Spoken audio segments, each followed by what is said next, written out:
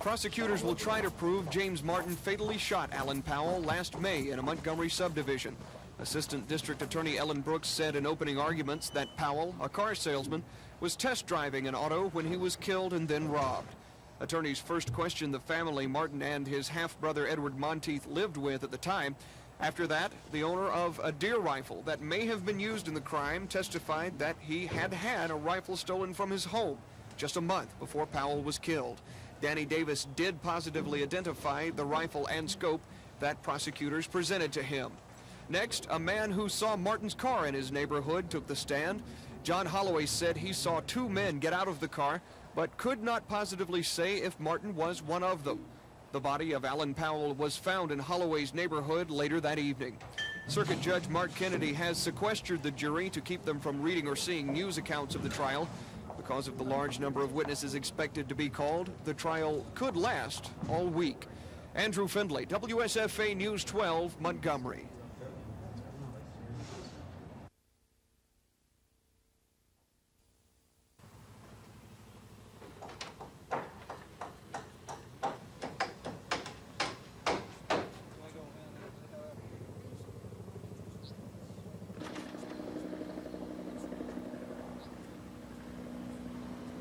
He says their program.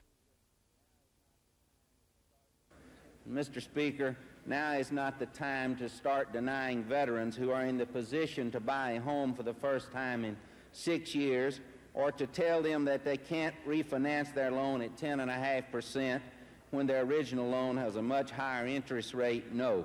Allowing veterans to refinance their loans at lower rates are better risk loans and will serve to reduce the foreclosure rate in the future. Are we going to tell veterans who want to use their entitlement for the first time, because of the CBO and OMB reports may have gotten carried away? We are thinking about how to best address this problem in some cases. Well, I'm delighted there was as little bloodshed as it was involved in this so-called revolution, and that civil unrest was at a minimum. I'm very hopeful that this new government will see to it that democratic principles are involved in the government, and that they will turn out to be pro-American in their attitude.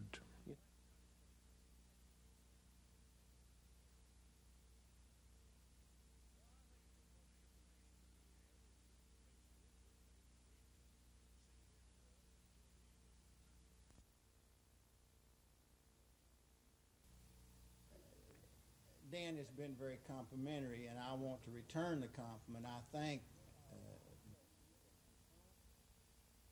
there are a lot of questions that confront the average office holder that's in the gray area.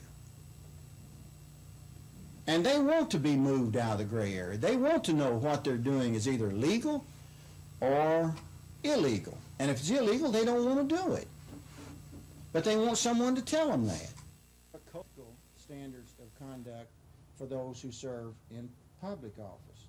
In public office, what amazed me was that the gentleman who was talking to me was an attorney for those who serve in public office.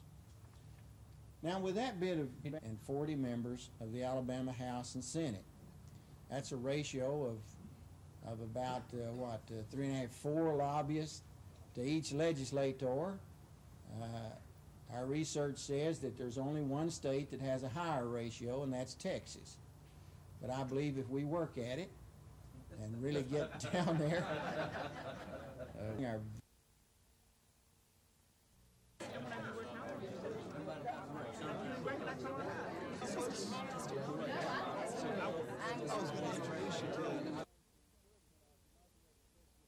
The Drug Barons Enforcement Act of 1986 would do that by making the penalty so stiff that those people who would import $1 million or more of hard drugs would think twice about using Alabama as a conduit. And at the same time to help defray the cost of the penal system. State or county jails to bring them up to federal standards.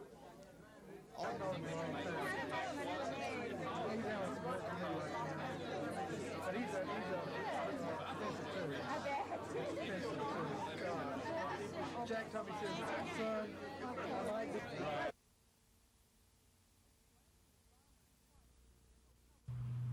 Explaining the farmer's plight to the general public is like explaining the Bible to someone who's never heard of it. So says 66-year-old John Carter, who's farmed Alabama's soil since he was 16. Unless we have some prices, Lisa, we'll all be gone by next year. These farmers say because FHA lent too many people too much money, the nation now faces a surplus of farmers and all are being hurt. I think it's going to weed out all the good farmers and bad farmers, and it's just a matter of time. Borrowing isn't a new practice for farmers. John Carter's borrowed each of the 50 years he's farmed. The problem is now farmers aren't making enough profit to pay off their loans. FHA knows that, and so do bankers. Well, they said the bank had changed hands and the new man wasn't going to make any agricultural loans. So I've been looking for another bank for about a month. How is that going to affect you? If I don't find a bank, I won't be farming. They're talking about the people getting letters. You're not getting a letter, but you can't get financial. So you're gone anyway. These farmers say the federal government encouraged too many people to become farmers and then ruined the marketplace. Importing more goods than we can export, and taking our technology to different countries and they're selling us out the way I see it. The sad truth is food prices in Alabama fell by 4.1% this month. So neither consumers nor politicians will save these small farmers. And in the end, farmers say consumers will pay the price. If a corporation wanted to buy my farm, it's for sale. This is Lisa Walsh, WSFA News 12 in Macon County. If anyone can get these bills through, could anyone that had the influence and had the compassion when it's going to be very difficult to do. I would imagine these are somehow. On any casual observer would know a program. Tell your representative that. What I'm saying, we're spending as much to care for the prisoners in state institutions as we are caring for the elderly, the children, and the handicapped in this state. And our priorities are wrong, and we need to change those priorities as soon as we can.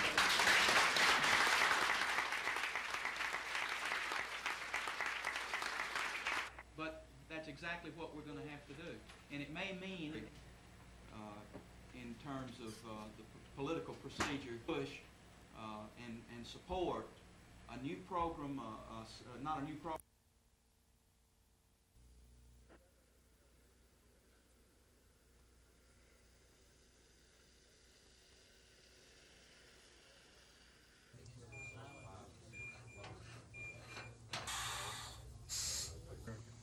Hit Radio Y102, this is Cat Collins. Don't forget Friday morning, that very special announcement shortly after. The U.S. Environmental Protection Agency and the Alabama Department of Environmental Management proposed to issue a permit to General Electric Company located in Burkeville, Alabama, for the construction and operation of a hazardous waste storage facility. Information regarding this permit may be reviewed at the Alabama Department of Environmental Management Office, Land Division, 1751 Federal Drive, Montgomery, Alabama, 36130, or by writing the EPA in Atlanta, Georgia.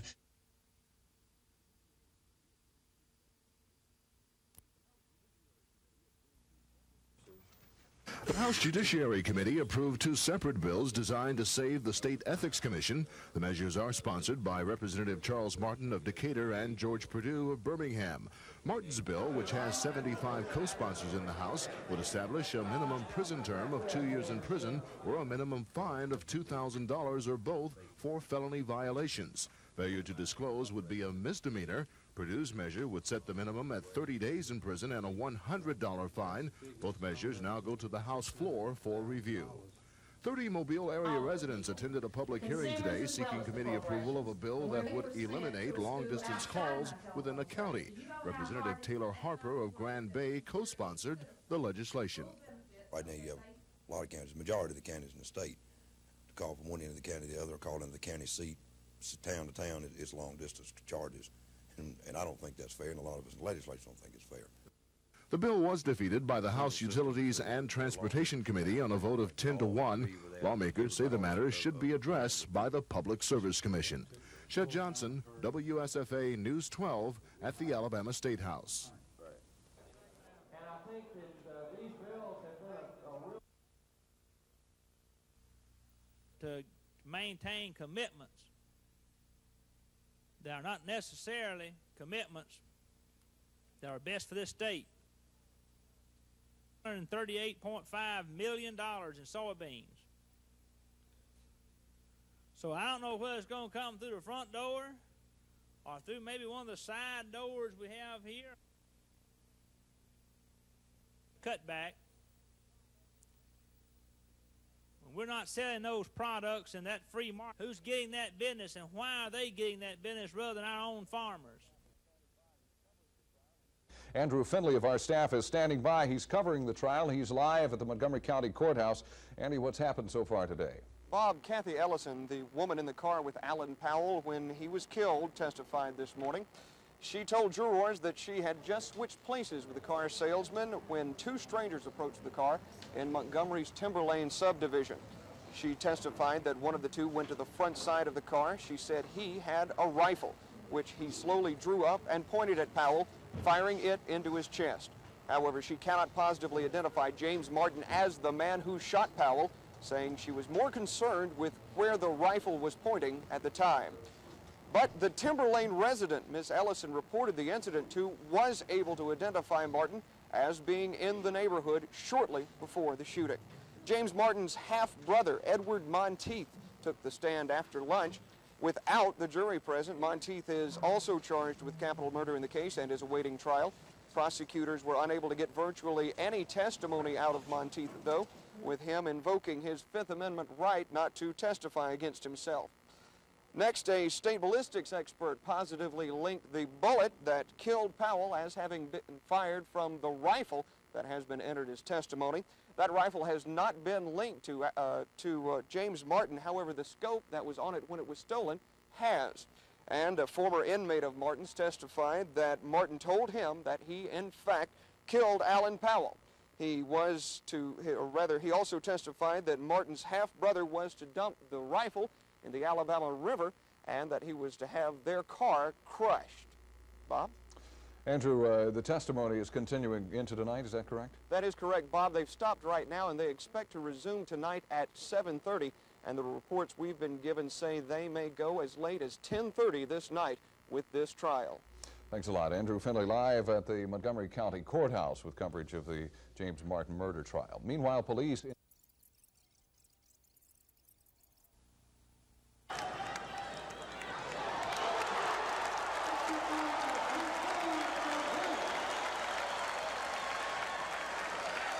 Especially I want to win the LSU because I haven't won down there. LSU and Kentucky, the only two places I haven't won. And I'm going to go in there fired up and ready to play. And I'm going to have the rest of the guys ready to go.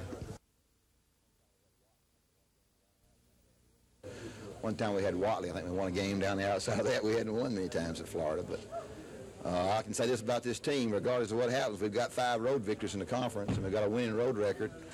And they can't take that away from us for sure. And we got 19 wins, and that's as many as we had going into the tournament last year with 2 games left. Oh, until Paul Foster delivered a game winner for Auburn in the last inning. Mark Thornhill is out there in Auburn to fill us in on the details. Mark? You're right about it being a packed house here at Plainsman Parkfield. A great opening day crowd for the Tigers. Lots of Major League scouts on hand. Of course, a lot of attention being focused on Auburn's center fielder, Bo Jackson. But certainly the guy who stole the show was the other half of Auburn's football-baseball connection. Little Trey Gaines flexed his muscles today, ripping 2 solo home runs. This one here in the bottom of the 7th. He had one in the bottom of the 1st, as well as a triple. The little man showed some power today.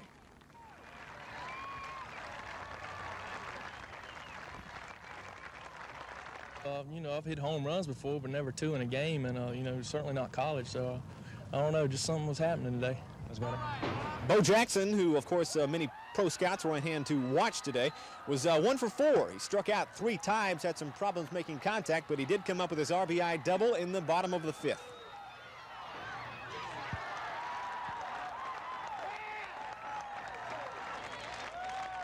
First day, it was like I expected.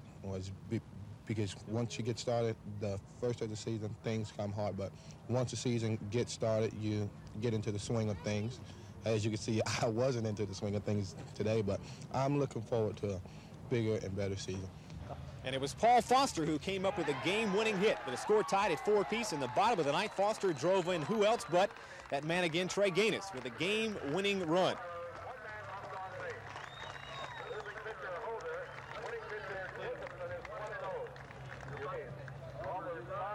I was really kind of surprised that they was going to throw it to me and everything, but, you know, I figured that he was going to throw a curveball, so that's what I was looking for when I went up, and, you know, I was just lucky to get a hit.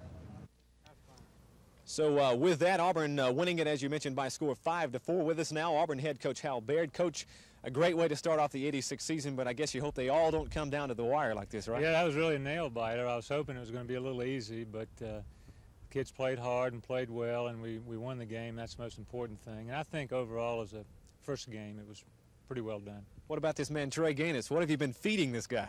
I asked him the same thing. Trey really has really had a great preseason, and he's so much further ahead now than where he was last year. I'm not entirely surprised, but it's kind of interesting. We were telling him we wanted to get on top of the ball a little bit and use his great speed, but instead he hits a couple balls out. But I'm really happy for him. It's a good start for him. If you had to grade this team like a test, what do they get for day one? I'd have to say maybe a C+. We hope to get much better. We're going to have to get much better to compete in the SEC, but you know, I think that with some of the young kids getting a chance to play and using 3 pitchers, overall it was you know, acceptable, but not where we need to be to compete in the SEC. All right, thank you, Coach Baird.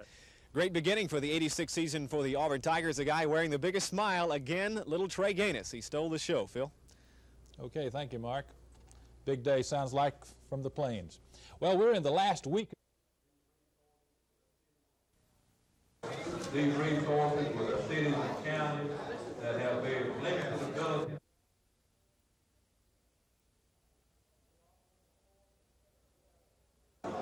We offer it for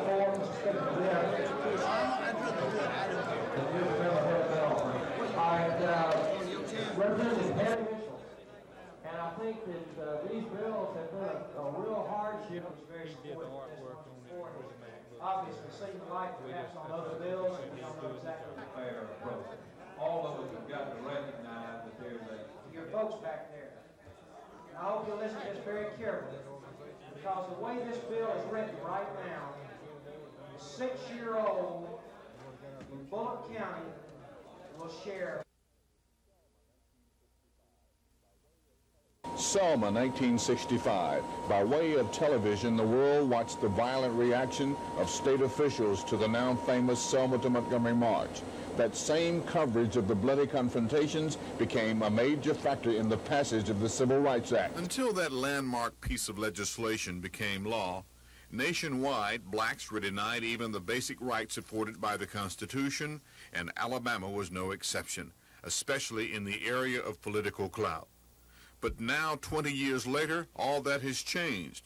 Alabama has 802 black elected officials. We have more black state legislators, mayors, sheriffs, and commissioners than any other state in the Union. That outstanding record of electing blacks to state and local offices is a direct result of the Voting Rights Act and an ongoing campaign to register blacks to vote.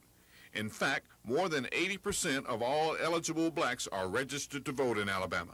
I think in 1965 there was more concern for the backlash because there were so few black voters. But now with the number of black voters in the state, say, being over 500,000, it's almost impossible, say, in statewide races for any candidate, no matter what his racial views may be, to simply ignore the black vote with impunity. Tuskegee Mayor Johnny Ford says each decade since the Voting Rights Act of 1965 has seen significant advances by blacks in many areas. It's been a sense of evolution for us in the 40s and the 50s, education, into the 60s, the political and the civil rights struggle, the 70s, the political proliferation of our people, and now the 80s is an economic struggle. We've made tremendous progress, but obviously not as much progress as we should make or that we're going to make. The most recent figures available from the Joint Center for Political Studies shows the number of black elected officials increased by 85% in 1984.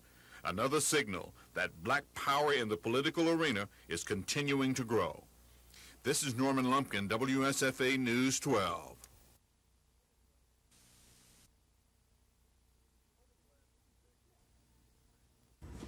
Over the last 2 decades, with the expansion of black political power, blacks have found new opportunities in business and other areas. But some educators and some experts say those opportunities are minimal.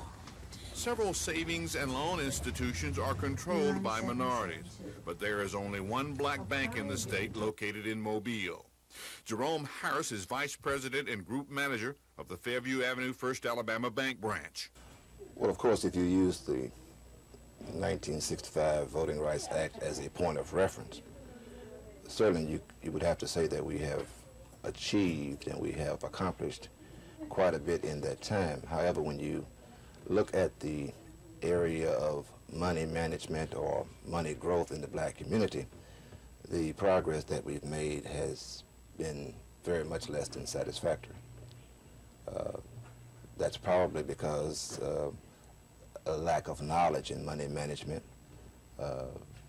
When we achieved or obtained the ability to increase our earning power in terms of more affluence, in terms of higher paying jobs, we were not necessarily prepared to know how to handle that. And that trend has only begun to change in recent years. Bankers and economic experts we talk to say until blacks manufacture more goods and reverse the role of the consumer to supplier, then and only then will Alabama's blacks have what is considered to be any significant economic clout.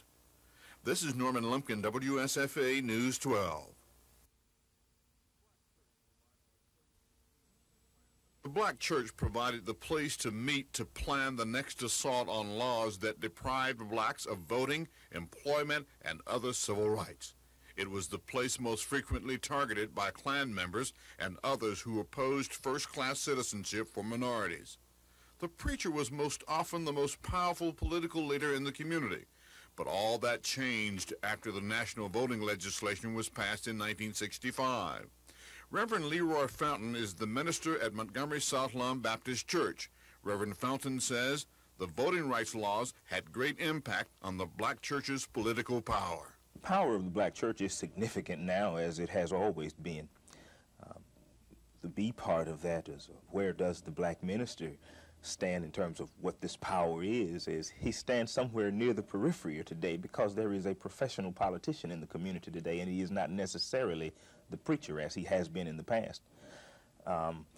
That power base is called upon in times of election, in times of citywide crisis and national crisis, and not necessarily in times of tranquility and peace in the community. And even though the black elected official has replaced the black church's role in the political life of Alabama's blacks, most candidates still get up early Sunday and look for the largest black congregation they can find to speak to and ask for votes. This is Norman Lumpkin, WSFA News 12.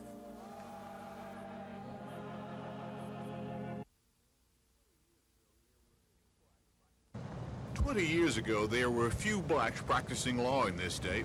Those who did had to attend law school in other states, and bar exams were purposely made difficult for them. Now, numerous black firms operate in Alabama, and the impact of those practices is heavily felt in the criminal justice system and in civil law practices. Montgomery Circuit Court Judge Charles Price says there's real influence enjoyed by blacks on the bench and in other aspects of the state's legal system. We have reached a point that we do have some influence, and I have to say that because of the number of black judges that we do have now. We have 4 black circuit judges, 1 in Mobile, 2 in Birmingham, and of course I sit here in Montgomery County.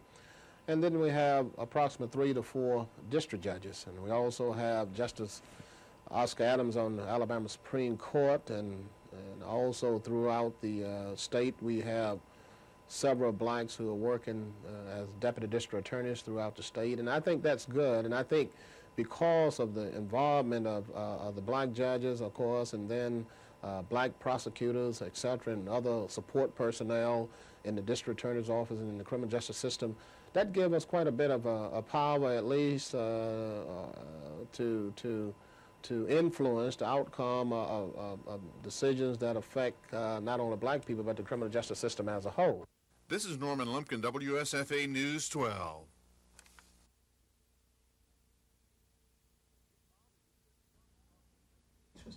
It's obvious that some progress has been made by blacks.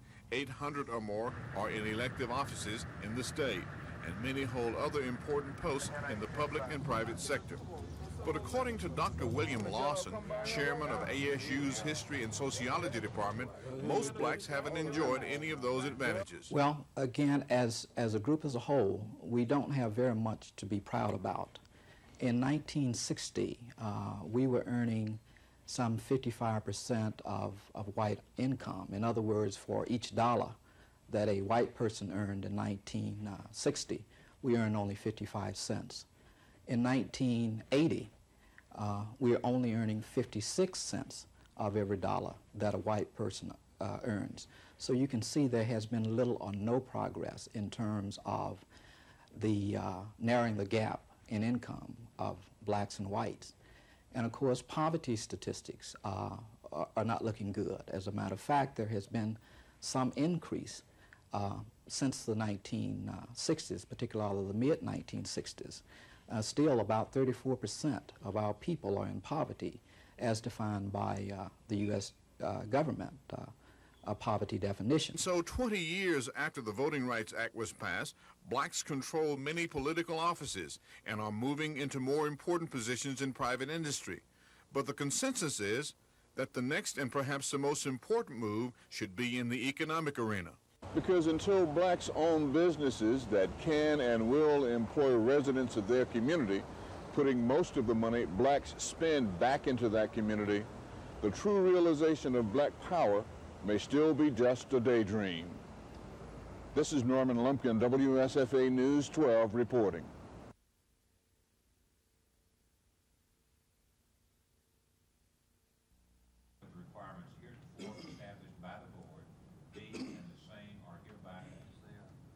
Affairs Committee, Mr. Tatum. Mr. Chairman, certain amendments to the AUM Faculty Council. And the language is of concern to us because the language that is in the bill would prevent our use of that $3.1 million in anything other than production agriculture, which would mean that our FNET programs, expanded food and nutrition program, our 4-H programs, and our home economics programs would not qualify for even the funds that are available.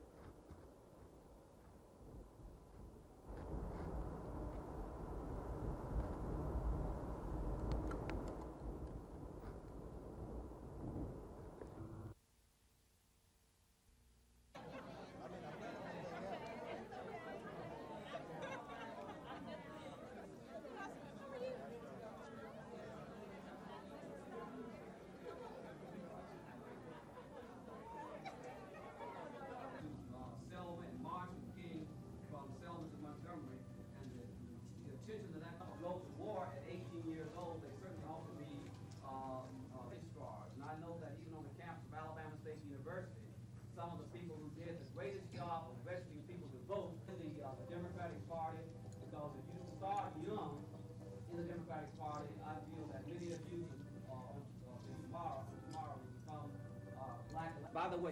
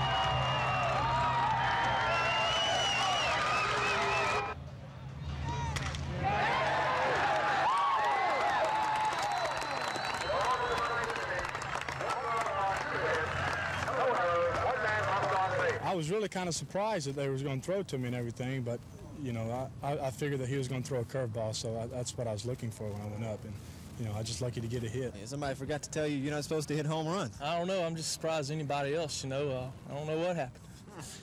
Have you ever done this before? No. You know, I've hit home runs before, but never two in a game, and, you know, certainly not college. So I don't know. Just something was happening today.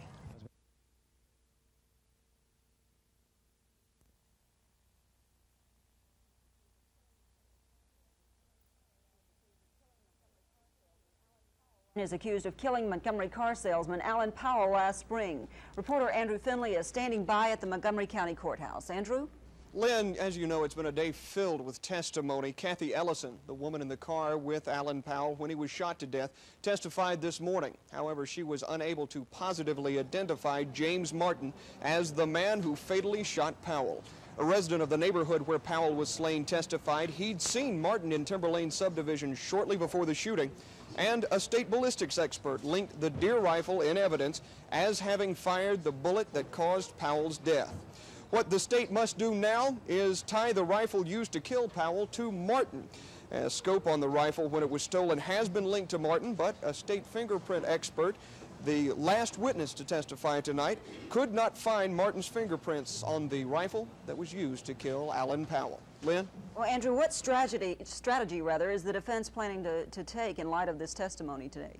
Lynn, I would say that the defense is trying to find chinks in the state's armor. They are trying to throw out to jurors, has the state proven its case beyond a reasonable doubt, since there are questions as to whether or not Kathy Ellison actually saw James Powell, or I should say James Martin, pull the trigger. And James Martin himself did not testify at any point in this trial.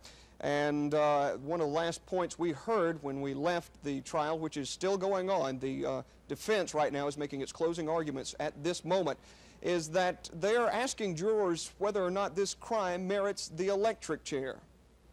All right. Thank you a lot, Andrew. Reporter Andrew Finley reporting live from the Montgomery County Courthouse.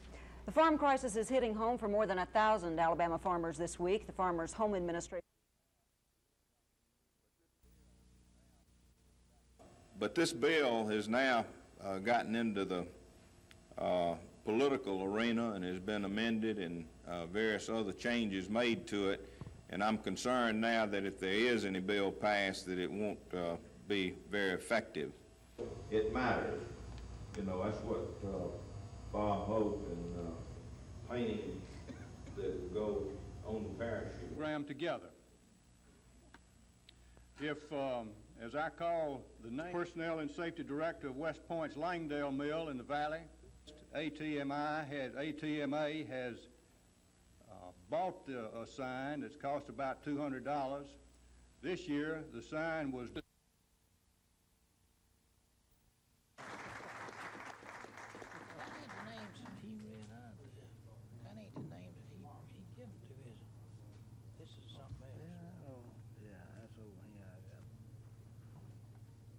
pleasure to be allowed to participate in this program. This is the second year that Red Lobster has participated in honoring our teachers. We thank the board there. We are allowed to do this. We hire a lot of your students, and we feed a lot of your students, and have contributed a lot of students to this community. So it's our pleasure to present not only a certificate, but a check of You know, we have excellent, well, beginning of The aggressive position Mr. Allen has shown where there's going to be a cost factor. And so I think the positive approach to be, that'd be my recommendation, that we work it out with a reciprocity $9 to $300, which now. What do you recommend? Like we outlined here, all of these are very important points that was brought out for the economic development. The The board's original idea was to waive out-of-state tuition fees for non-Alabama students who live within a 50-mile radius of a 2-year state-supported institution. But some junior college presidents complained that proposal was unfair to all post-secondary schools in the state, in particular those that don't border neighboring states. And other junior college presidents would only accept the waiver resolution if other states would reciprocate, saying that reciprocity is good for competition. The board finally agreed and will survey Georgia, Mississippi, Tennessee, and Florida to see if they'll support the plan. Figures show junior and technical colleges in Alabama that border 50 miles of adjacent states would lose about $129,000 this winter quarter from the $860 out-of-state students. The board hopes the proposal will attract more non-Alabama students to make up the loss. It's not known when the waiver plan will become effective. Kim Davis, WSFA News 12 at the State Board of Education.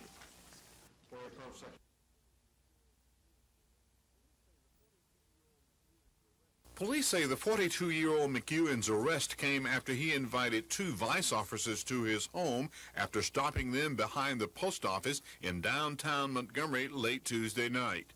Mr. McEwen allegedly approached 2 undercover vice officers in the downtown area and was invited to his house on Cloverdale Road. Once at the house, an offer for illicit sex was made to the officers. At that time, they effected the arrest for loitering. McEwen's attorney, Lewis Hickman, says his client is not guilty, and that'll be proven in court March 10th when McEwen faces trial on the charge. This is Norman Lumpkin, WSFA News 12.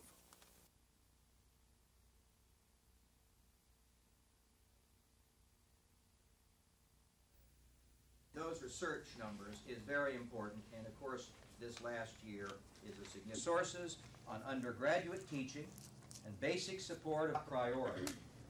The attraction of and the support of studying for advanced degrees. Just before we move these charts, you can see here engineering this past year has grown substantially. I would like now to call on presidents of our campuses for specific model building for activities that can be transferred. Potential exists, Governor, for many, many more in years ahead. What these companies are... A small one, but I'm not sure you can see this. Shows the areas in which we have...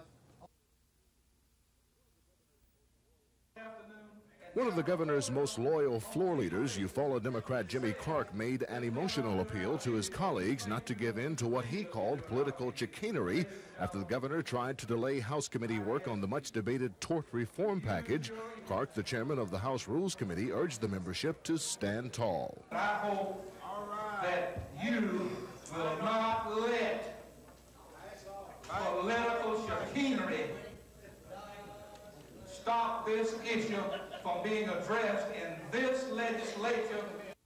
Clark's speech brought lawmakers to their feet with cheers and applause. Following a meeting with the governor, the so-called tort reform package will be in line for a public hearing Wednesday, while Wallace's tax package will be reviewed in committee on Tuesday.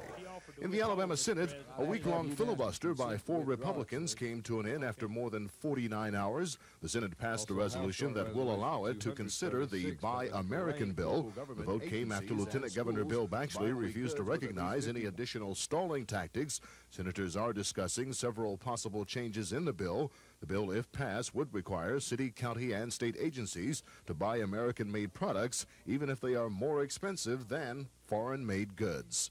Chet Johnson, WSFA News 12, the Alabama State House.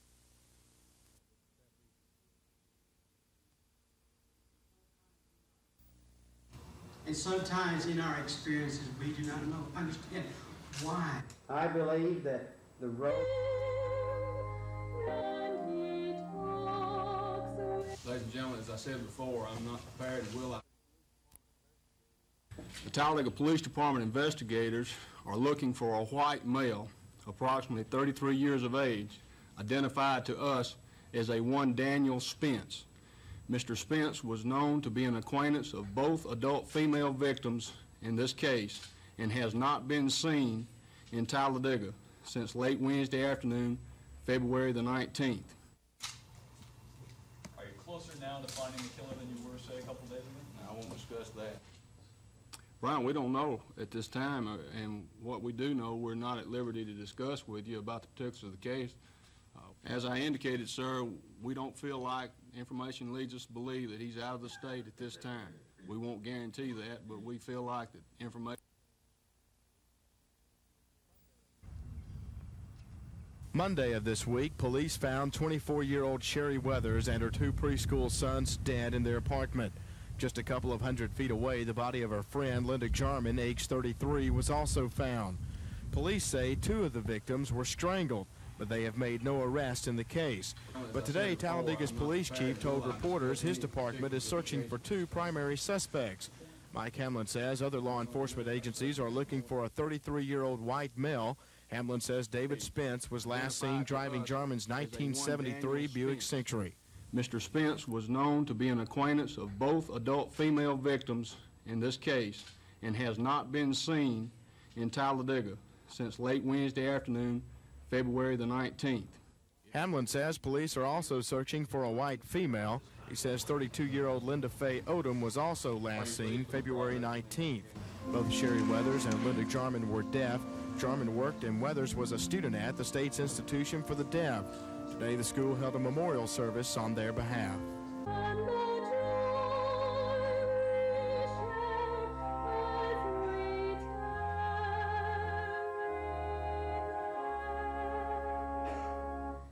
I believe that the rose is a precious flower.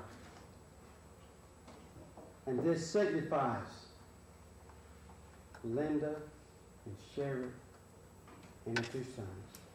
Many of those attending today's memorial service were instructors and close personal friends to Sherry and Linda's here at the Alabama School for the Deaf and Blind. She was a friend.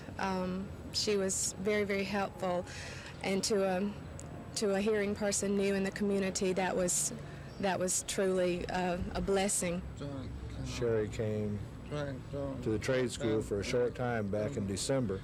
She was a very good student, very motivated, eager to learn. Sandra Mason was a roommate of Sherry's for 3 years and considered her a close friend.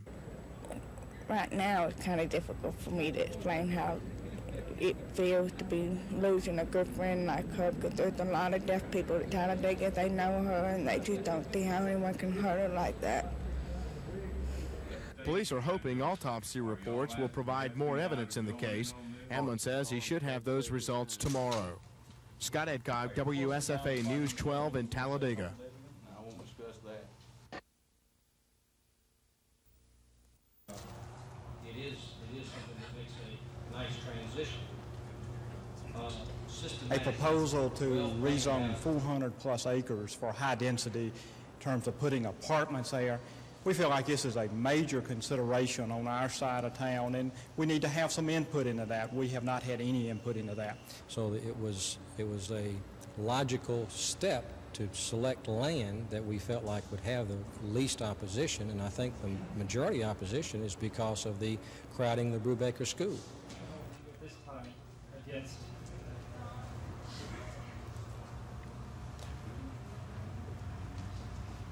I'd like to remain to do so. I would request, I know your positions and what you can and can't do. We don't believe that that type of density is warranted. We don't believe that people are searching for apartments at this time.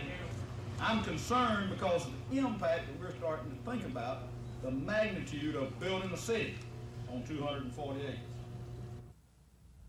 It's a touchy situation, a part of the city growing by leaps and bounds with what parents feel are the best quality schools in the city nearby for their children to attend.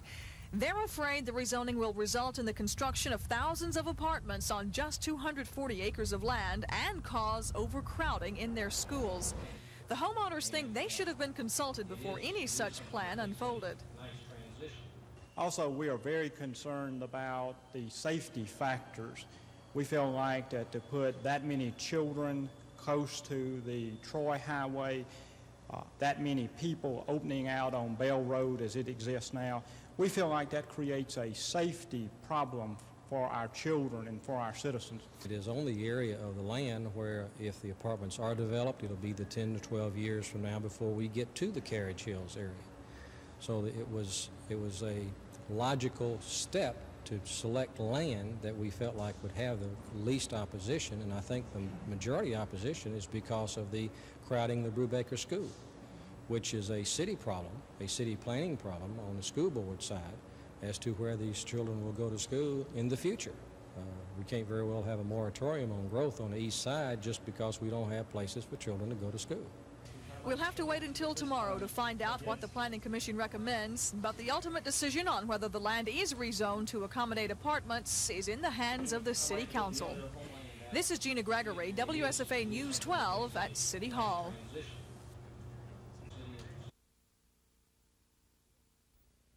We've come in to relive the traditions of 200 years of farming.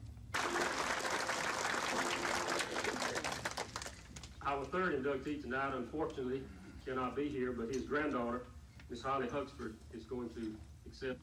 As a board, make a decision on which ones are going to be inducted.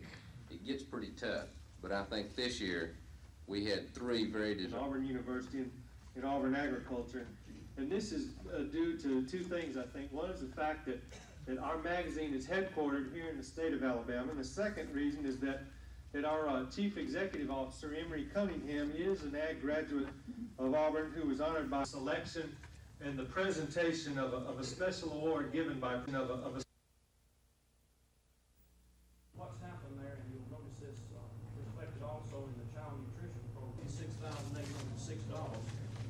You'll recall we budgeted approximately $1,700,000 there. Supervising in foreign language. Now, he's over all supervising. Yes, I know that. But, right. But she will do the supervising. The teacher loss would result in the total loss of our secondary program. I don't think we will be able to operate a program at the secondary level if we had this kind of cut. I have one tutor. That she will provide the depth and breadth of experiences that students need to compete in modern society. Mrs. Boutwell. We will have a positive operating balance. The last thing I would mention is simply that the last sheet, which is the summary sheet of or image of the do-gooder TV lawyer, whose advocacy, as I always said, hurts. Nevertheless, a common dilemma confronting an attorney appointed to represent counsel should be appointed. If the case is into the plaintiff is certain to prevail or win, but the standard is cause of mistrial. And if there's one person who dislikes mistrials more than lawyers, it's judges. As the saying goes sometimes for trial judges, if you're going to reverse me, reverse and render, but don't reverse and remand. You don't want to throw that last. Found guilty. Standing by now live at the Montgomery County Courthouse is reporter Dean Argo. Dean? Well, Lynn, the jury got the case this afternoon about 3 o'clock after a lengthy charge. The jury deliberated just less than 2 hours before finding James Lewis Martin guilty of the capital murder of Alan Powell. Now, because Martin has been found guilty of capital murder, they will need a second phase of this trial, or a penalty phase, and that means that is now necessary. Now, because the defense is expected to call more than about 10 character witnesses during the penalty phase, Judge Mark Kennedy has scheduled that trial to begin at 9 o'clock in the morning. Now, here with us now live is Assistant District Attorney Ellen Brooks. Now, Ellen, you had to prosecute this case. It took about 2 weeks. We finally got into the trial this week. How do you feel about it, and what do you think was the swaying evidence in this case? Certainly, I think we'd have to say that we are relieved that the truth has come out and the jury has returned a verdict of guilty as charged. The relief is primarily for the victim's family. Mrs. Betsy Powell and her relatives, I know, have been up the emotional roller coaster for the last 2 weeks. Finally, after lengthy and full investigation by our Montgomery County Sheriff's Office, the truth is out. We'll be ready tomorrow. We believe our evidence will be compelling, and we're looking forward to resuming court. Now, because the penalty phase is in the morning, what is the district attorney's office looking for out of that penalty hearing, and how do you think that it will go? We will be presenting evidence that will show the aggravating circumstances, James Martin's prior record, the fact that he'd only been released from prison a week before this tragic event occurred, and we'll ask the jury to return a verdict of recommending the death penalty in the case. Okay, thank you, Ellen. Now, because it is a capital murder case, the jury will have either death in the electric chair or life in prison without parole. They will recommend that to Judge Kennedy. He will have the final say. But again, Lynn, James Lewis Martin has been found guilty of capital murder, and he will have the penalty phase of this trial tomorrow morning at 9 o'clock in Judge Kennedy's courtroom. All right, thank you a lot, Dean. The Alabama School for the Deaf and Blind held a... It took the 5-man, 7-woman jury less than 2 hours to find James Lewis Martin guilty of murdering Alan Powell last May. Martin showed little emotion as Circuit Judge Mark Kennedy announced the jury verdict. In fact, the jury came back in 1 hour and 45 minutes. I think it sent a message to James Martin and the other people out there who are committing crimes. We are very pleased with the outcome, and we'll be ready in the morning to begin the sentencing phase. Brooks says the evidence was overwhelming. A Timber Lane Estates resident positively identified Martin as being in the area the night Powell was shot to death. 2 confessions by Martin, one to a sheriff's investigator, the other to a former cellmate, were introduced as evidence. The capital murder conviction carries 2 sentences, either death in the electric chair or life in prison without parole. We believe that under the law and the evidence that Mr. Martin should receive the death penalty in this case because of his criminal history and the nature of this offense. The jury will convene in the morning at 9 o'clock and will make a penalty recommendation to Judge Kennedy, but Kennedy will ultimately decide Martin's sentence. The other suspect in this case, Martin's half-brother, Edward Monteith, is scheduled to be tried for capital murder as soon as Judge Kennedy can find an appropriate date. Dean Argo, WSFA News 12 at the Montgomery County Courthouse. Will follow the Carver-Auburn game. Mark Thornhill has been keeping up with the 2A, 3A classes at the Auburn Coliseum that began this morning. Let's check in now with Mark for those results. Mark. Well, Phil, the first round of the Class 2A competition is now in the books. It is complete. 8 teams began the day. Now only 4 remain at this point. We'll get to the scoreboard and show you how the Class 2A action went this afternoon. At 9 o'clock this morning, Talladega County defeated White Plains 60-53.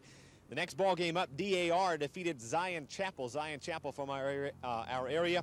DAR winning that one 60-44. So DAR advances to face Talladega County in the 2A semifinals tomorrow afternoon at 4 o'clock. Now, Red Level, meanwhile, nipped Millport later today, 41-39.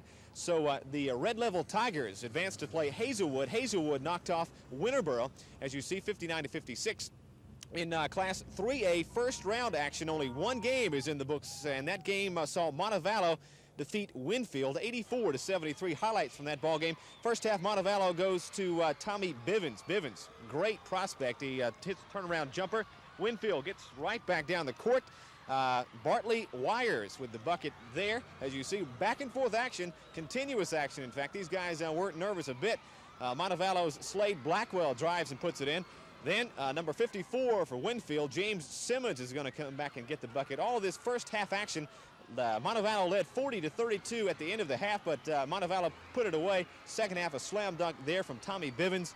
And again, Montevallo went on to win that ball game, the final 84-73. Now, Montevallo advances to play the winner of the Headland-Tanner ball game. That ball game is in progress right now. They've just begun. We'll hang around and get some highlights from that contest for you at 10. Later tonight, R.C. Hatch will play Holly Pond. Aniana will tangle with East Limestone in other action here from Auburn. Class 1A competition scheduled to get underway tomorrow morning. Phil? Mark, I understand that Pierre Good, the highly sought-after football prospect, had quite a game in the Hazelwood victory. He sure did. 17 points, the final 7 for Hazelwood. He goes by the name Ethan. He was listed as Ethan, so I guess he's traveling incognito, but 17 points, 7 big ones there at the last of the ball game. Okay, thank you, Mark. All right. Mark will be keeping up with all the action as we fill you in on it later tonight.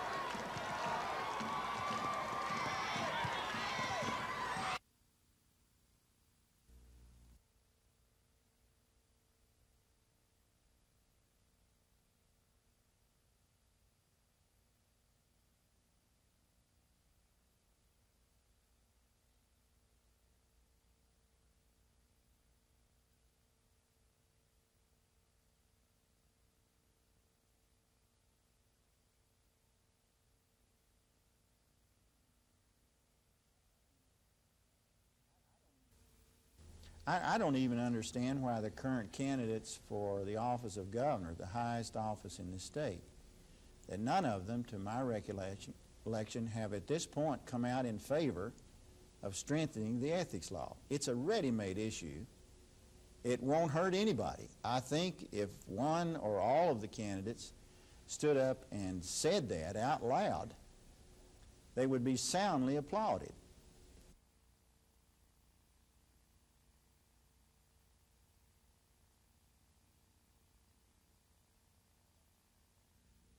That kind of thing. And we're gonna try to meet force with force. This is when the enemy has shown us that they exert the most strength, and that's exactly.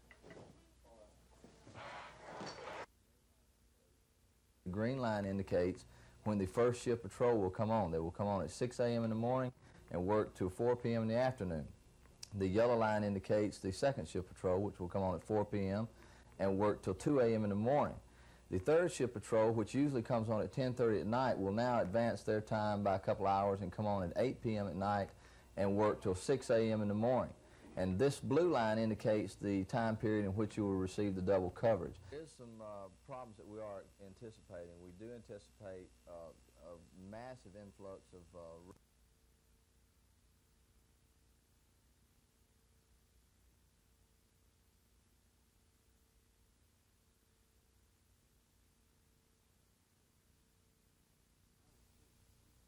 I would hope that we see no substantial change, and I don't anticipate any substantial change in the near future. Mrs. Aquino realizes that we played a critical part in bringing about a peaceful, relatively bloodless transition, that she wouldn't be in the chair that she occupies today if it hadn't been for the assistance of the United States.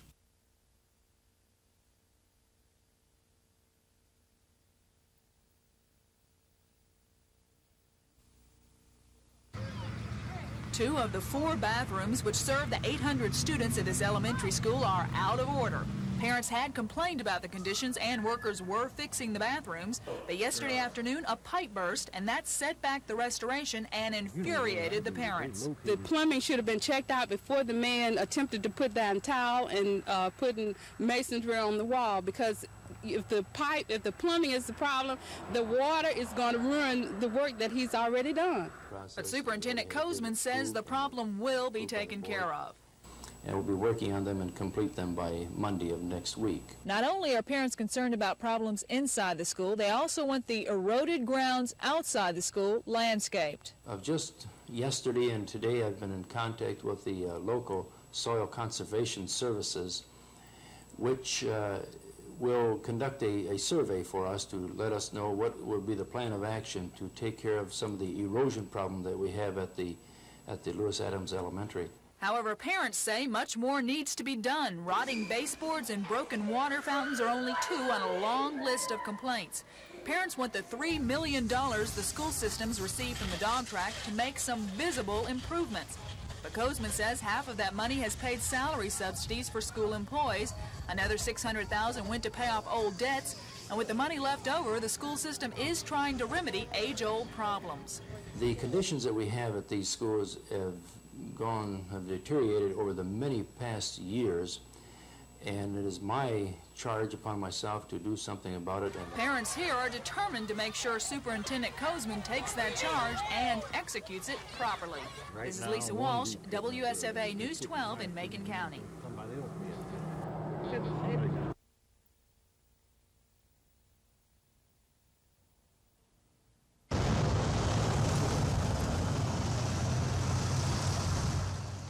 The department currently has 127 patrol officers working 8-hour days on a normal 3-shift-a-day system.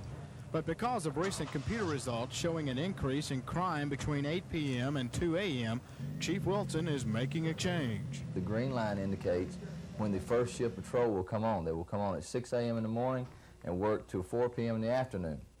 The yellow line indicates the second shift patrol, which will come on at 4 p.m. and work till 2 a.m. in the morning. The third shift patrol, which usually comes on at 10:30 at night, will now advance their time by a couple hours and come on at 8 p.m. at night and work till 6 a.m. in the morning. And this blue line indicates the time period in which you will receive the double coverage. The new system will mean a 10-hour workday for patrolmen and patrol women of the force. However, their work week will be a 4-day on, 3-day off setup. We're going to try to meet force with force. This is when the enemy has shown us that they exert their most strength, and that's exactly what we intend to do. Wilson says the new change will come at a minimal cost to taxpayers in the city. In fact, they're only going to need 3 additional new cars. The change will take place April the 24th. Scott Edcock, WSFA News 12 at the Montgomery Police Department.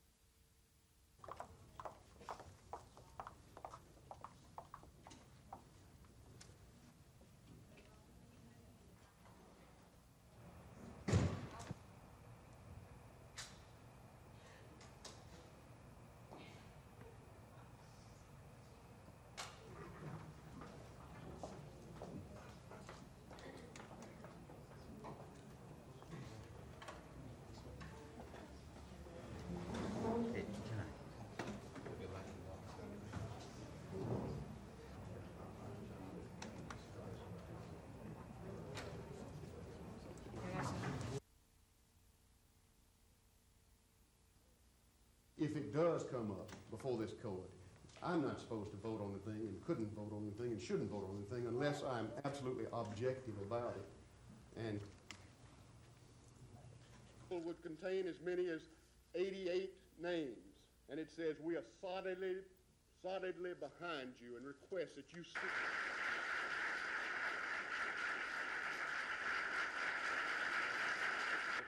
An experienced care from the professionals.